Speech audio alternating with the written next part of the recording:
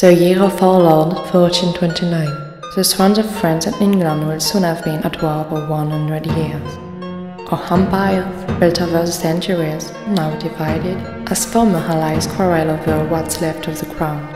If battles and famines have bled us dry, the Great Plague continues to decimate both the meek and the mighty.